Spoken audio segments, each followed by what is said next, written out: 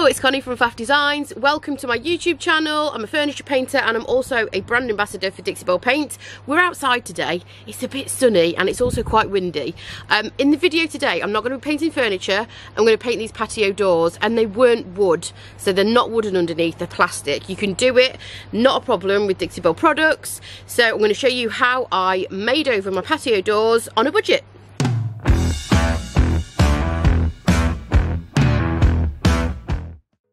The first step, as always, is prep, and just because I'm painting doors, it doesn't differ from furniture. So I'm just giving the doors a really good clean with Dixie Belle's White Lightning, which is a degreasing cleaner, and I'm using a dish sponge with a scrubby side, just to really make sure that I've given them a good clean.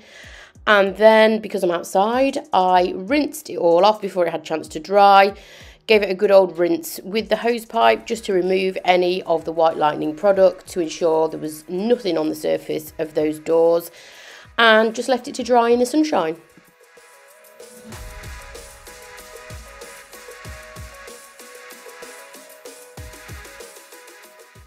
Next step, I got a fine sanding sponge from my Rad Pad sanding sponge pack, and I'm just giving it a really light scuff sand. You don't have to do this step with plastic and laminate, but I do find that it gives a nice smooth surface, so that's why I'm doing it. And then I removed any dust buildup on the surface with a microfiber cloth. The next step is the bit that I hate the most. I don't know why, I just do, and that is to mask off any areas that you don't want paint getting on. So I'm just running the masking tape around the edge of the doors on the glass where I don't want the paint to go over, and I'm also going to do the sort of bit where the doors close too. So anything that's going to interfere with the door opening, closing, locking, I masked all that off as well, because I don't want paint getting into those areas.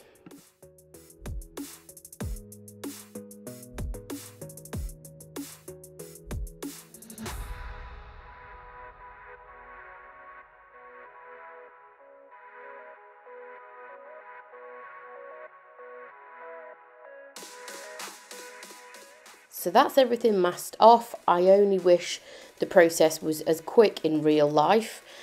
And the next step is to prime. So because these doors are plastic, I've already mentioned that they're not wood. These need an adhesion primer to make the paint stick. I'm using Dixie Belle's Slick Stick, which is a fabulous adhesion primer. And it just means that you can paint surfaces that you would ordinarily struggle to get paint to adhere to, such as plastic, glass, metal and laminate. I apply Slick Stick with a synthetic brush. I'm using a Dixie Belle synthetic brush here, and Slick Stick needs 2 coats, and the second coat needs to be dried for 24 hours before you apply your first coat of paint. And that's really important, because it's one of those products that you just have to make sure you follow the instructions for it to work fully. If you apply the paint too soon, it means that you may compromise the Slick Stick and it might not work to the best of its ability.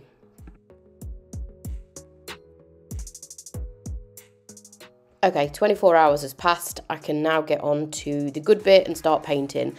I'm using the colour Black Sands from the Silk Mineral Paint range, and there's 2 reasons why I'm using that colour. The first reason is because it's a fantastic paint for using outside. It's very durable, it's UV stable, it's got a built-in top coat, so I don't need to seal this paint. And also the walls either side are painted in this exact paint. I painted this last year. They've held up really well, and I just think it's going to make it look a little bit more modern and tie the sort of front patio in all together. Also, don't judge the mess inside of that, where you can see inside of the windows. That's actually my workspace where I paint all my furniture pieces, hence why it looks like a tip.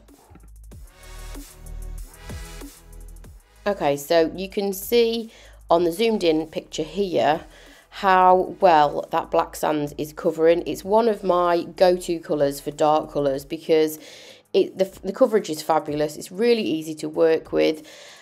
I did make sure the sun had completely gone around the other side of the house before I started to paint. And that goes for the slick stick too. You don't really want to be painting in direct sunlight if you can help it, because it speeds up the drying process, which means that it can start to dry, the paint can start to dry before it's had chance to self-level and before you've had chance to get it smooth, and it can sometimes mean that you get an uneven surface or unwanted texture on your finish. So these doors took 2 coats of black sands. It covered really well with one, but for complete coverage and just to make sure that there was no areas that I'd missed, I did do a second coat. The reapplication time for silk is between 2 to 4 hours, and that depends on your climate, where you are, the temperature, the humidity. That can affect a lot of things with paint drying, but roughly between 2 and 4 hours, and you can add a second coat of silk. I only waited a couple of hours because this was outside, it was quite a warm day and it just dried really quickly. So I waited a couple of hours and went in with my second coat, and that was it. I don't need to add a top coat, it's got the top coat built in, so it's as easy as that.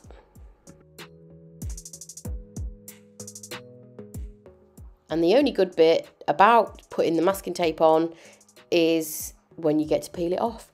So it's super satisfying, and hopefully you should get a nice crisp line. I always try and remove my masking tape before the paint's fully dry.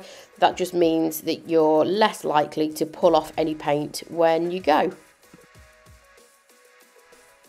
And if there are any areas where the primer or the paint has bled a little bit underneath the masking tape, just get a really sharp craft knife and just scrape away at it to remove it. Okay, so here's the before, and here's a very silly photograph of the after. I was going to tidy up and make it look all pretty, but we had an entire day of rain and I was losing the light, so this is the best I could get. Thank you for watching the video, hope you liked it and learned something, and hit the subscribe button for more videos.